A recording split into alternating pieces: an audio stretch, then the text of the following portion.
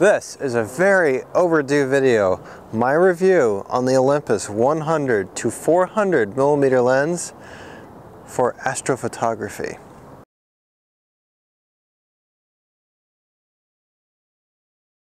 I was one of the very earliest people to actually get this lens. Okay, I put my order out very early, and shortly thereafter everyone kind of figured out that this was a great lens, and they quickly sold out on them. And I think just now, here we are about 8 months later, the Olympus is finally starting to catch up with production on this lens. And some of that has to do with the global, that's going on, but it's mainly because, it has sold like crazy, okay, because this is a fantastic piece of equipment. I originally bought this lens to take on an elk hunt, okay, and there was something that was rather tragic that happened to me. Of course, the first thing I was doing was testing this thing out to see how it would perform in astrophotography, and I accidentally plugged my dew heater into the wrong type of outlet, and as a result it overheated and I started smelling something, and I could smell something about 20 yards away from this, and it was this lens and it was melting, okay?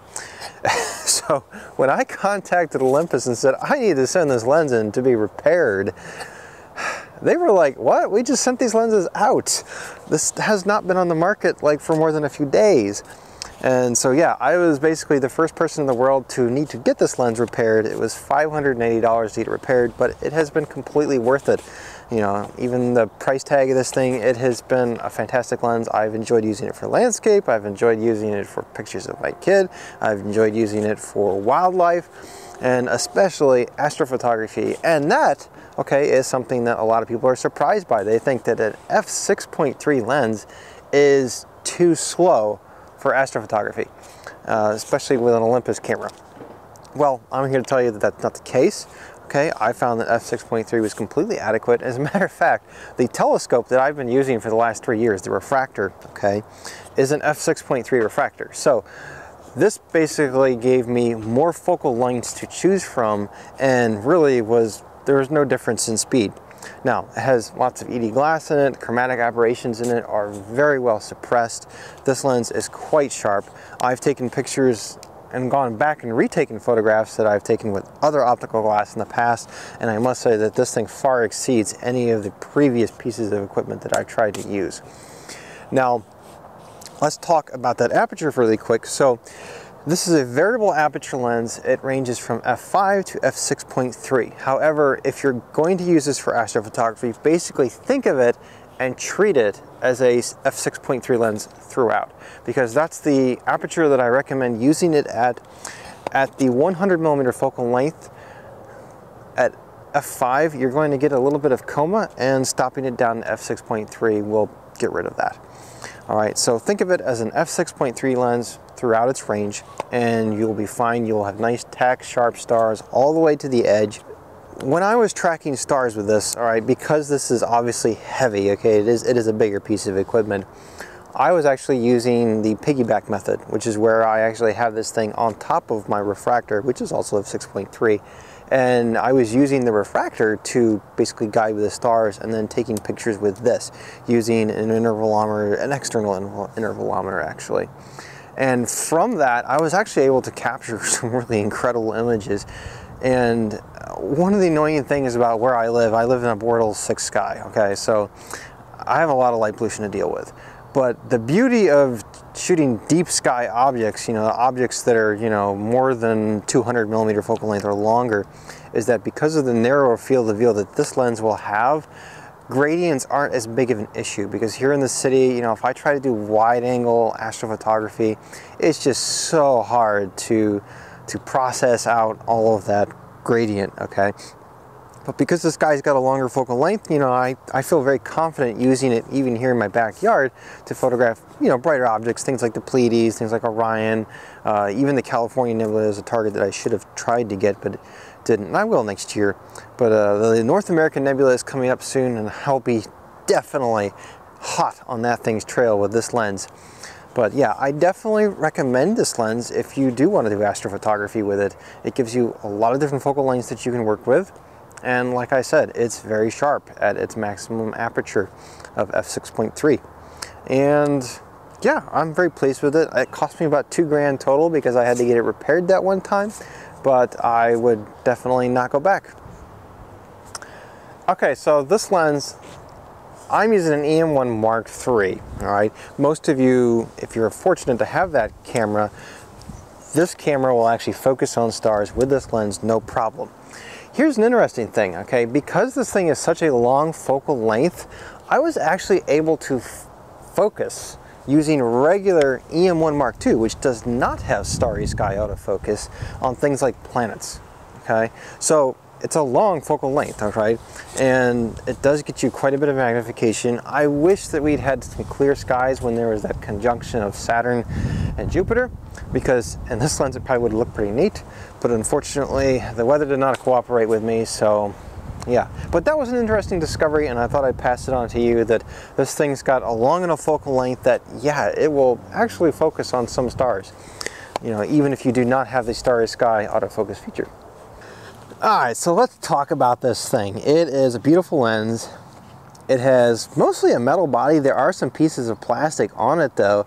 I know this portion right here is all metal. This is metal. The zoom rings though, and the autofocus ring, or the manual focus ring I should say, these are plastic, right? And there's no slip forward and back clutch that kind of engages that artificial manual focus, but it's okay. And of course, if you zoom the lens out further, of course, this portion right here is also plastic, which is what I melted. But up here, the bezel, it is metal, in fact. And of course, the lens hood, it's plastic. It's a simple lens hood. It reverses and goes over the lens like so. And it's pretty compact. I like it. And I always try to keep the lens hood in position when I can, because something like this kind of protects the front lens element. Alright, let's talk a little bit about the tripod mount. So, one thing that I like about the tripod mount is not only does it have this Arca Swiss groove in it, it also sits a little bit farther from the lens center of the body. This is nice because I've noticed that with my Skywatcher Adventurer, I have one other lens that has a tripod mount on it, and that's my 40 to 150 f2.8, and it's quite a bit closer to the lens center, and as a result, my battery grip tends to hit the Skywatcher Adventurer Pro quite a bit, so I have to be really careful about the orientation with that lens. With this lens, that's not as big a deal because it's further away from the center of the lens axis. But it's a nice beefy thing, and yeah, it will definitely do the job. I also like some of the features that are on the side. We have image stabilization on and off switch right here, autofocus and manual focus button. And some people actually prefer these over the clutch system that's built into some of the lenses. And most of the Proline lenses have that clutch in the focus ring itself, which is, it's fast, it's handy. However, I've noticed sometimes that it's pretty easy to flip this on and off when you don't want to. Something like this is quite a bit more secure. And for astrophotography, I would say that it's a bit more of an advantage to have a switch like this. Also, of course, you've got the typical limiters here for close focus, the entire range, and then mostly 6 meters and on into infinity. For astrophotography, obviously, you would want to be on the 6 meters to infinity option. And then, of course, there is a lock right here, and this is actually the only complaint that I have about the entire lens. I really wish that this lock worked at every single focal length. Unfortunately, it only works at the 100mm focal length. It will not work at any of the other focal lengths. Hopefully, maybe someday Olympus will come out with a new version of this. And Olympus, if you're watching, could you make this lock work at all focal lengths? Or maybe like have it work at each of the numbers that are here. So let's say you'd switch it to 150mm and there you could lock it. You'd switched it to 200mm and there you can lock it. That's just me being wishful thinking, because when this thing is elevated and pointed up at the sky, there's always kind of worry about this thing would slide back through time. However, the lens is pretty well dampened, and I don't really see that ever maybe being an issue, at least not in the first couple years. Because maybe if this thing wears, we shall see with time. But right now, it's plenty stiff enough that I set it at 200, I pointed up at the sky. It's gonna stay there. It's not really gonna unzoom itself, okay? But you know, that's just something, you know, I wish that that was lockable. That would make taking flats a lot easier, because then I could match the focal length a lot easier. All right, one last thing before I actually start showing you photos that I've taken with this. So a lot of people have been asking me about the fit of the camera to the actual lens itself on the bayonet. And I know there's been a couple different threads out there on dpreview.com about this, and basically what it does is it boils down to is production variances in the peg hole here, basically, that causes the lens to stop rotating on the camera body. And it's really not something to be concerned about as far as like optical quality goes, because the rotation of the lens on the camera body isn't really something to worry about, because there are no baffles in this as far as I know that could cause vignetting. I took all these pictures at my local observatory using the piggyback method, kind of like you see here, and it's a Bortle 5 sky. Now first up, this is Andromeda. This is a big object in the sky. The lens was set to 400 millimeters here, aperture all the way wide open. I was using 180-second exposures, so those are 3-minute exposures. Stacked them together, I think I took 32.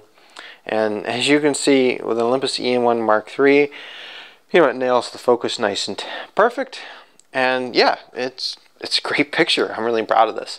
Now this picture right here is the tragedy. This is the picture that I was actually taking while my lens was melting, because my dew heater was, you know, plugged in the wrong outlet. So as you can see, it looks really bad. You know, the stars are bloated and everything, but still, it's an incredible picture. And then next up, this is the one I'm really proud of. This is the Seven Sisters, or the Pleiades M45, and this is kind of a difficult target to take because those stars are extremely bright, but as you can see here, they're not that bloated. The pictures that I've taken previously using a 50 to 200 millimeter lens from Olympus, the stars were just gigantic. Okay, they were these huge waffles. Here, they're much better rendered, and I was just kind of, this is really cool that, you know, you can get this much detail out of a zoom lens like this. And yeah, it's the perfect focal length for this target as well. I want to show you a couple things in the sky using stellarium that you can photograph with this. Now we're using an EM1 sensor size, and I've got this thing set to a 100 millimeter focal length. And as you can see here, this is the Witch's Head Nebula. This would be a pretty neat target to photograph, and you would not need a modified camera to do this. You will need a darker sky though, but as you can see, it would frame up quite nicely in this. And if I switch to, like, let's say the 200 millimeter focal length, it'll just barely fit the whole thing. And then if we switch to like the 400 millimeter focal length, basically we're going to be like zoomed right into like the head of the Witch's Head. You know, so pretty neat target. I do want to try to hit this next year. Now let's kind of zoom back out again here and just show you a few of the other targets. This is right here. This is that one target that I kind of failed to capture at 400 millimeters. It frames up the Flame Nebula and the Horsehead Nebula great. And Alnitak is typically called the dog star. I think that's what the name actually means. This star typically kind of blows out most of these images, but as you could see, even while that lens was melting, it was able to kind of suppress and, you know, keep this area under control. So let's switch back to the 100 millimeter focal length again. You know, here's the Rosette Nebula. Look at that. That would actually fill this perfectly. I definitely need to try and hit that target next year. Let's go back up here. These are some things that are higher up in the sky. A lot of these are much fainter objects. It would be a little bit harder to more difficult to like kind of capture these. So let's kind of zoom out here. Ooh, a little too far. And let's kind of advance the time to more, this is the winter sky, or spring sky, and now here we are in the summer. This is the summer sky, so the Milky Way is overhead. This is actually what's going on right now when I'm filming this. And let's kind of zoom in a little bit. I'll show you some of the things that you can kind of try to capture. At the 100 millimeter focal length, this particular section of the sky, this is right in the head of Scorpio. And you know what, let me turn on the constellation so you can kind of see. Yeah, so right there's the head of Scorpio. This is the neck. this is a pretty neat target to try to hit at the 100mm focal length. A faster lens might be a little bit better, and you're going to need a pretty dark sky because a lot of the objects in here are kind of a little bit faint, but you will not need a modified camera to kind of photograph this stuff. And then up here, now this is going to be a fun one. I'm definitely going to try this one this spring. This is the pair M8, the Lagoon Nebula, and then up here, the Tri-Phi Nebula, I believe. 400mm focal length will actually frame both of these up almost perfectly. And really, I could probably even zoom out a little bit. And then up in the sky a little bit further, there's a couple of other things in the sky that are pretty neat to try to capture. We have this object. This is the Omega Nebula. And then, let's see if I can try it. This is the Eagle Nebula right here. And this would actually be kind of a neat target to try to hit at 400mm. So that's kind of the spring, summer type sky. And then of course, this right here is what I was telling you about earlier. This is the North American Nebula, which is a pretty cool target. We're at 200mm right now. And it would frame just about the whole thing along with the Pelican Nebula nicely. And then of course you could try to get, oh come on, you could probably try to get the wall, which is in this area right here, with the 400mm focal length. I know the red box that I have is kind of getting lost in all this nebulosity. Probably zoom out a little bit. 200 might work pretty good. And then the Veil Nebula at 200mm would be a pretty neat target to try to photograph.